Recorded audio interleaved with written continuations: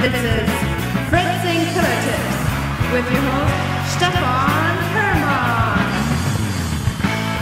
Hermann. Yes. Okay, today I would like to show you how to change the pin names from the generic IC. So therefore I take the generic IC out of the parts library, and I would like to build this ATtiny2313, and it has got 20 pins. So I change this here to 20 pins.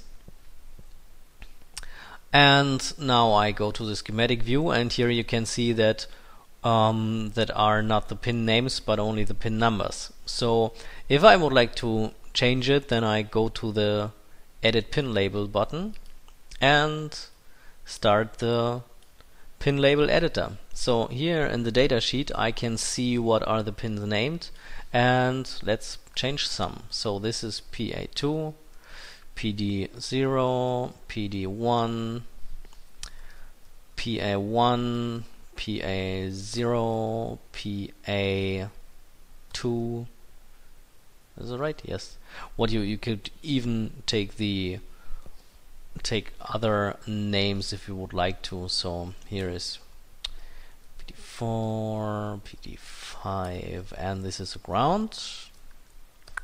And now, if I now press the tab button, it jumps over to the pin 11, where it goes on. So this is PB0, PB1, PB2, PB3, PB4, PB5, PB6, PB7, and VCC. Right, so now I can just save it, and as you can see, all the pin label names changed. So this is how you can work with a generic IC2, and I hope this makes your life easier. So see you next time. Bye.